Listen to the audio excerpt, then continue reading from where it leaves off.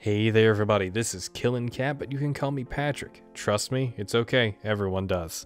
This is one of two mods I've wanted to cover that were made around Halloween for a specific Halloween contest, but I don't know how to compile the other mod, which is made by AntoPikmin, so there is a chance I might not cover that one. I digress, let's get started. This mod is called Hallows Haunt, and it's made by NintendoCluber, who's a regular at this point in my mod reviews for Pikmin. I could not beat this mod. I know what you're thinking. Was it too hard? No. Does it take too long or feel tedious like Pikmin 2 did? No. Is there some driving emotional context or nostalgia as to why I couldn't do it? Nope.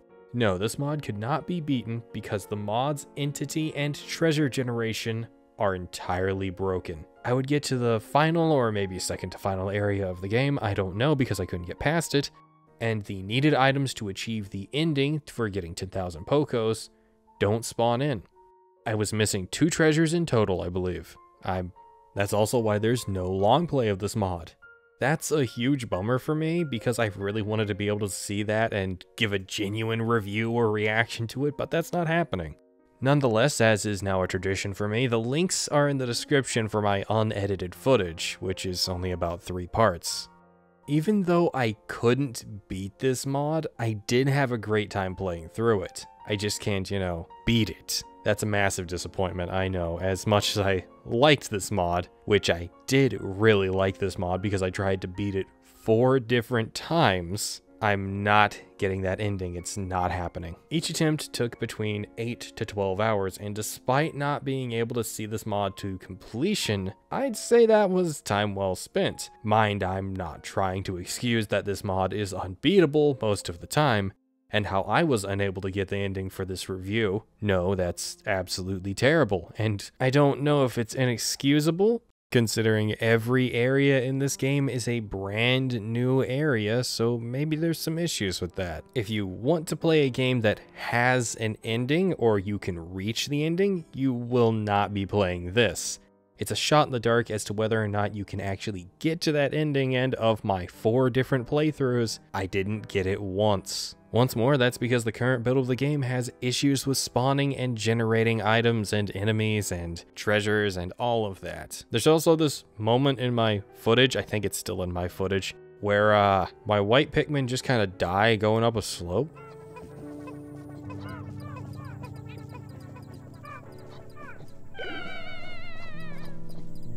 I don't know why that happened, but it makes me feel a little bit emotionally distraught.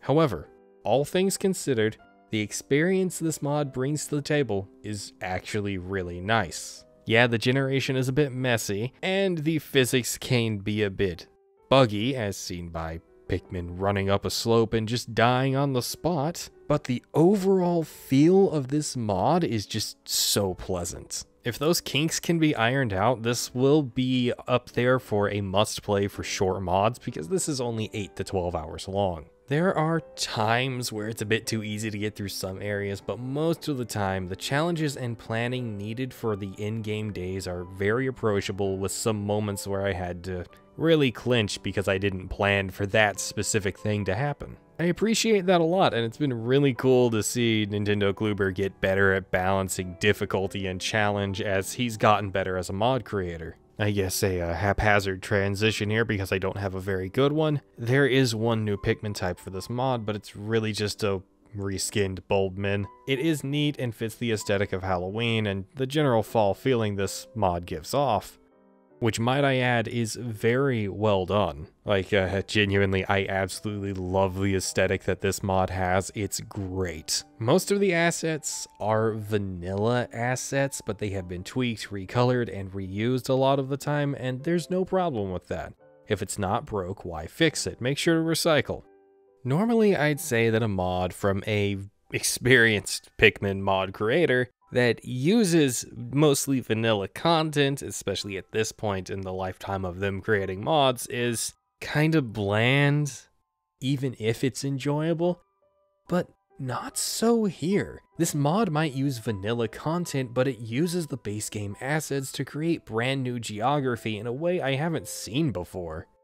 It feels both comfy in a way that you're used to and new in a way that's refreshing. Aside from the funny meme story and intro that makes my heart soar due to the music usage, this did manage to feel like a new, yet short, Pikmin experience. Most mods feel like how people interpret Pikmin, rather than how Pikmin is, and this mod manages to grab enough of that Pikmin feel to feel like a genuine expansion on Pikmin 2 content. If Nintendo could have done DLC back in the day, this would be a kind of map pack they would add to base game Pikmin 2, or at least very close to it. Now, since I did mention story, I do now have to talk about it. I don't want to break down too much of what's going on because, well, there isn't too much going on.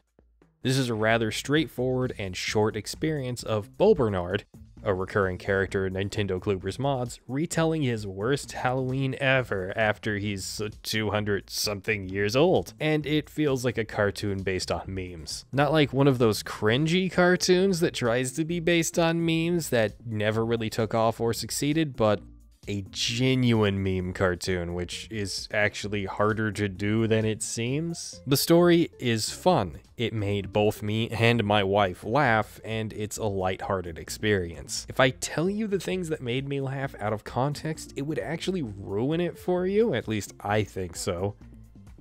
And even if you don't get lucky enough to achieve the mod's ending, it's a funny story that works in context to the nature of the creator's works, and it should be at least partially experienced. I mean, just look at the weird Olimar and Louis fusions here. I actually think they're nice, aren't they? It's just simple enough to be something different and new.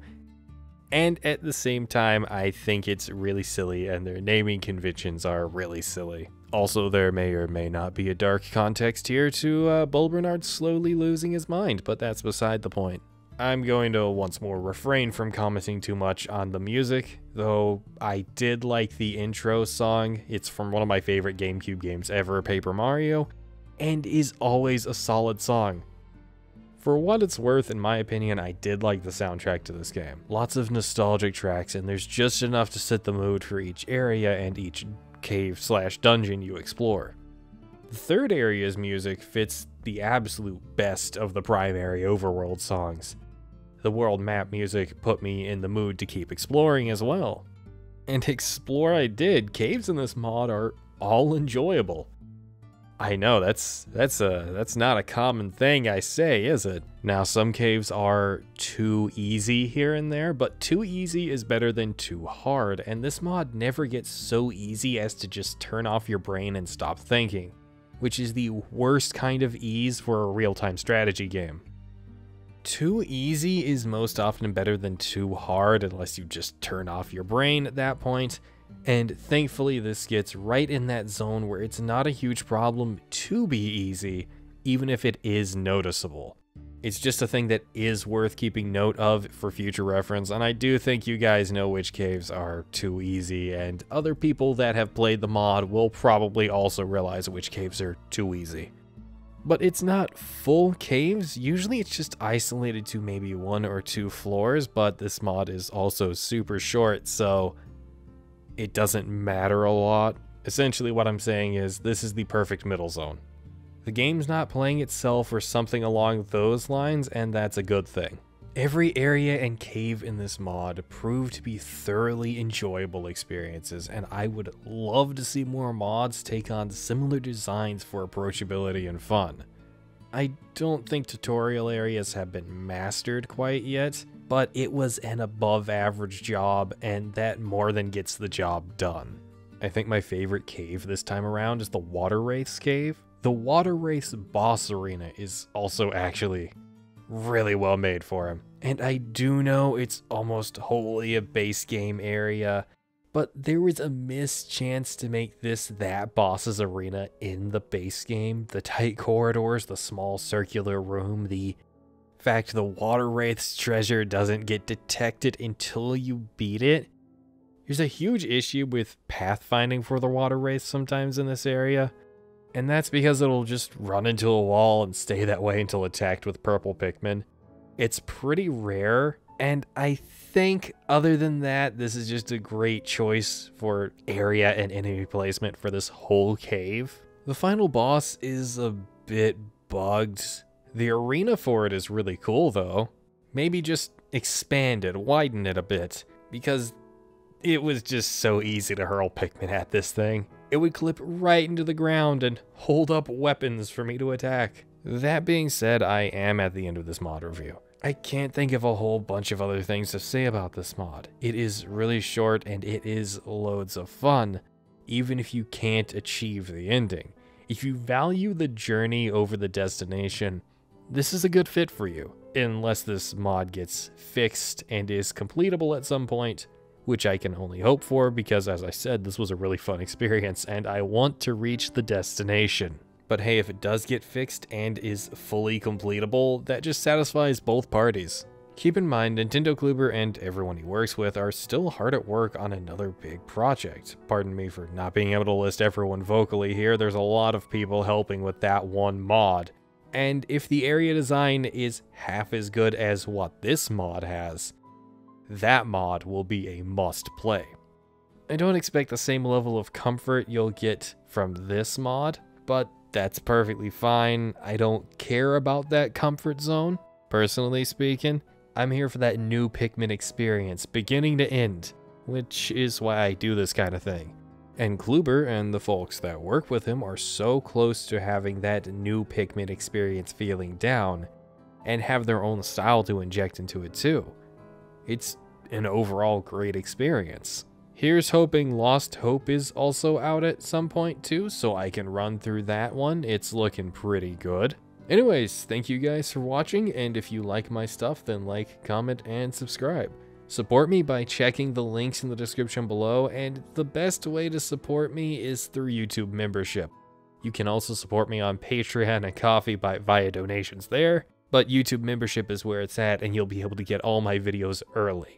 Thank you all for watching, and I'll see you next time for more. Bye.